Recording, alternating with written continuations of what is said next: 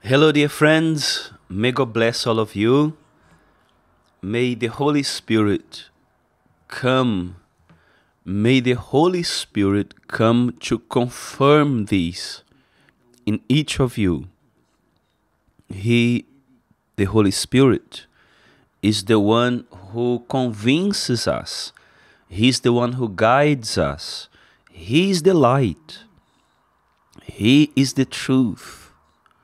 So may He conduct our thoughts, our meditation, in order for us to extract the best out of it for our lives, to practice here on earth. I'd like to tell you that from Sunday to Monday, in the middle of the night of Monday at 3 a.m., we are going to be here making a very special prayer video, the pajamas prayer video. I say pajama because people won't have to leave the house. They won't have to change clothes to go to a night vigil. On their pajamas, they can participate of the vigil and be baptized with the Holy Spirit. So this Monday at 3 a.m., Monday 3 a.m., Brazil time, which means that in other parts of the world, you should see the time that is convenient for you, or rather, the time that you are going to be, whether at home or at work according to the time zone. But wherever you are, you can participate in the night vigil because it will be transmitted live. And you have to be live so that people who are interested can participate in it all over the world, all over the planet. Everyone is welcome to take part in it. However, the time will be this Monday at 3 a.m. Brazil time, 3 a.m. Very well. So now I'd like to speak to you about this preparation, because I'd not like to make this night vigil without you being prepared, because a night vigil to receive the Holy Spirit is not just the sacrifice of being awake at 3 a.m. seeking the Holy Spirit. You have to invest in this. And how can you invest in it? How can you prepare yourself? You know that a bride or a groom, they prepare themselves to meet up on God's altar, don't they, in the wedding day? And so it is regarding people who come to meet the groom, that is Jesus, to be sealed with the Holy Spirit this Monday. So you have to prepare yourself. So what clothes are you going to wear? You already know the clothes are the pajamas, physically speaking. But spiritually speaking, you have to be prepared. And I myself am getting ready as well, so that this night vigil can be better, much better than the last one was. So how should you prepare yourself? Spiritually.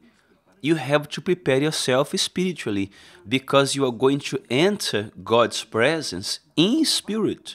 And you have to be in spirit in order for you to also be blessed by receiving the Holy Spirit. And how does this preparation happen, you may ask? The preparation is straight away from this moment. I would like you to make like a fast of Daniel in a way, until the day of the vigil. You have to prepare yourself. You have to avoid futile, useless, vain thoughts, the things of the world. You must avoid to be on social media and share your emotional experiences there and so on. You must fill your thoughts with the things of God. And I'd suggest for you to read the Bible as much as possible. If you want, you can start there from Genesis, or you can read the Gospel of Luke, chapter 1, any Gospel. But ideally, you have to be attentive to chapter 1 of Luke. Why? Because it speaks about how Jesus was born. It speaks of the birth of Jesus, the preparation for the Lord Jesus' coming into this world. And when you read and meditate, you are going to see and understand that there is a preparation for the person to receive the Holy Spirit. They must prepare themselves. So they have to organize themselves spiritually, organize their thoughts, avoid the bad companies or the companies that only speak nonsense. They only talk about the things of this life, of this world, of fashion and this and football, etc. You have to invest your thoughts according to God, His Spirit. You must invest your thoughts, which is your spirit, in the things, in the words of God, so that then you will be ready to receive the Holy Spirit. The Holy Text says that the angel Gabriel was sent to where Virgin Mary was.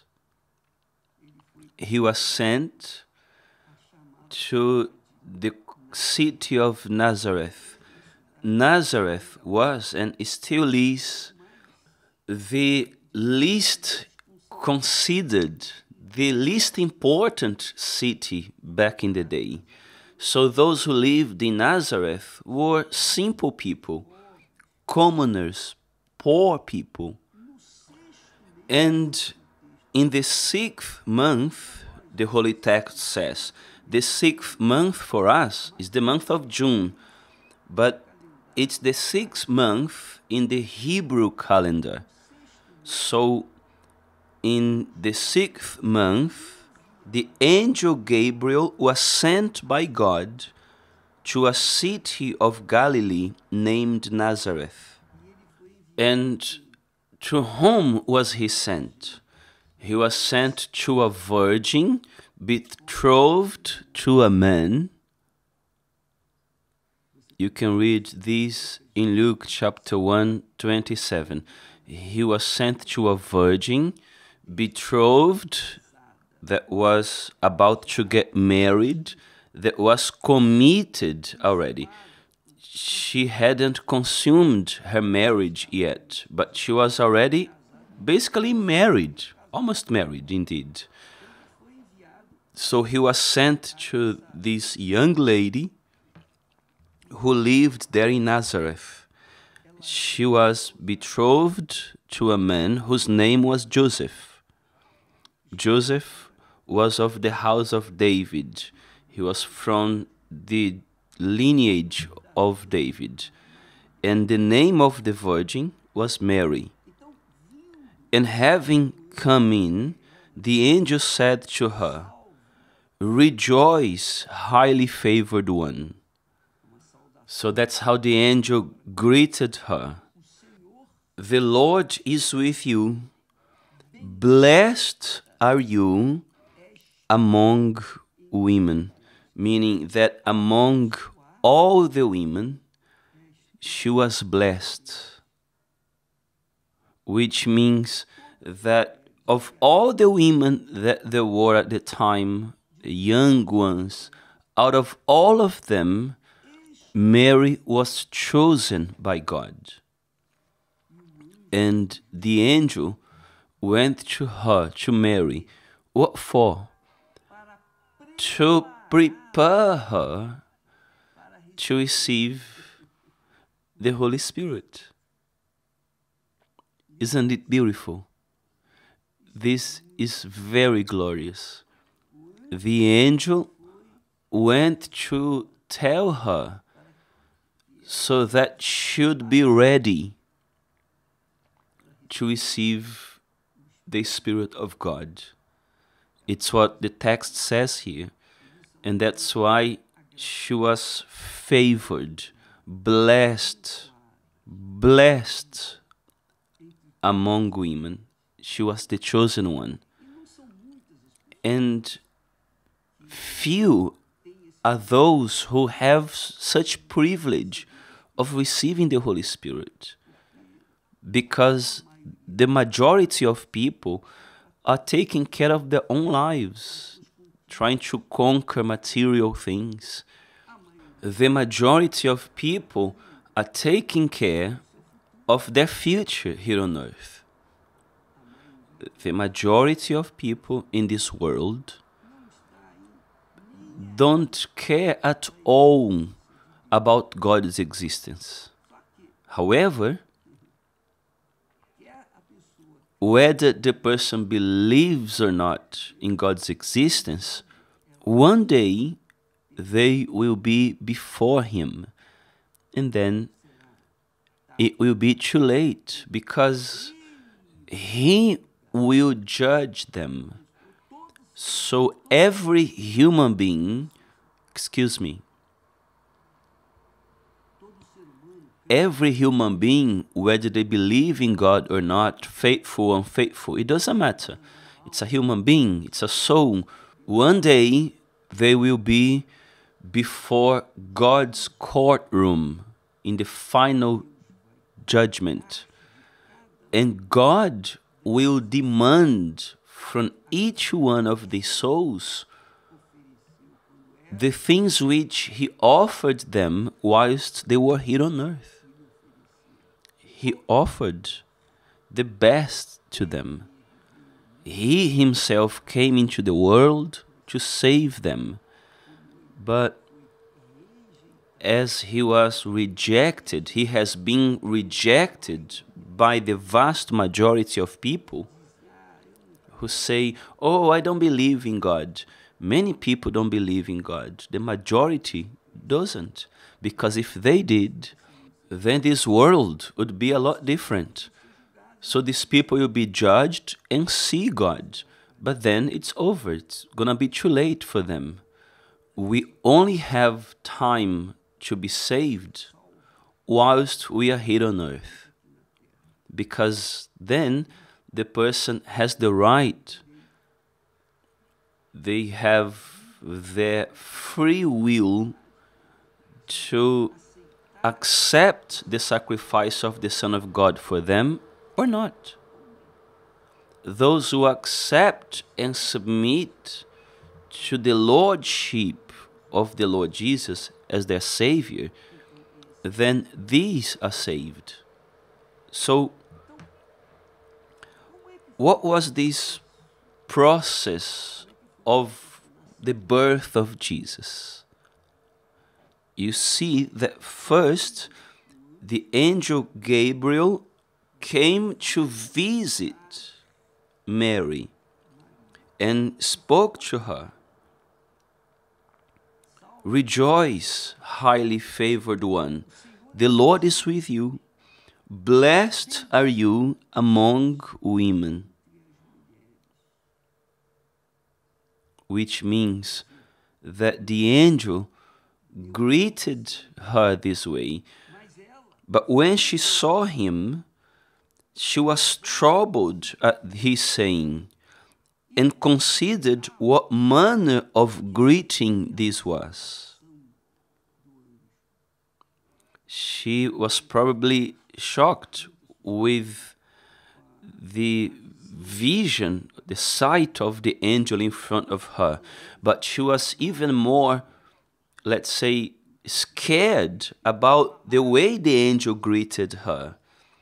Then the angel, knowing this, said to her, "Do not be afraid, Mary. Do not be afraid, for you have found favor with God.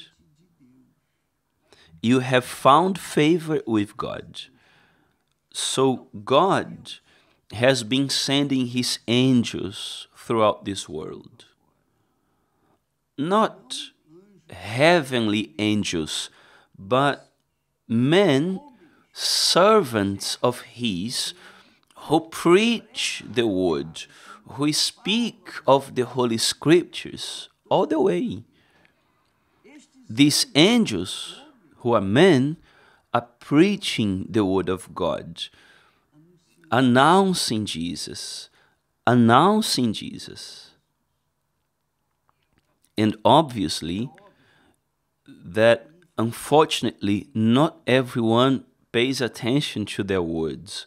However, when Mary heard from the angel these words, the text says that Mary, it says here in the text, that she was absolutely given, we can say, to that idea, because she was considering that greeting. Wow, I am the most blessed among all the women. Wow, this is too strong, this is too great, this is extraordinary. I was chosen by God. Wow, you can imagine the joy that entered Mary. And this is also the situation of those who, for example, those who are hearing this message and they are waiting for the chance to be visited as well, not by an angel, because God's angel here, in case it's me, speaking to you, but not just I am the one speaking, but there are many angels, men, women, servants, missionaries, men of God who are in this world out there, visiting people, visiting the Marys of today and telling them, listen, the Lord is with you. Blessed are you. Blessed are you. So the truth is that when Mary heard, when she heard those words, obviously the Holy Spirit gave her understanding of them, and she prepared herself to receive the Holy Spirit, to receive the visit of the Holy Spirit, the Father of our Lord Jesus, who would come to involve her, and generate his Son in her womb. And that's what we want to see happening this Monday at 3 a.m. Because when a person receives the Holy Spirit, then a child of God is born. A child of God is born. That's it. This Monday at 3 a.m. Brazil time, and everyone can participate all over the world. Anyone can participate. You can invite anyone, even on the other side of the world, to participate. I don't know the time it will be there in that time zone, but I know that we are going to be here praying, crying out, uniting our faith for the Holy Spirit to descend upon everyone. May God bless you all, and I see you tomorrow in the name of the Lord Jesus. Amen.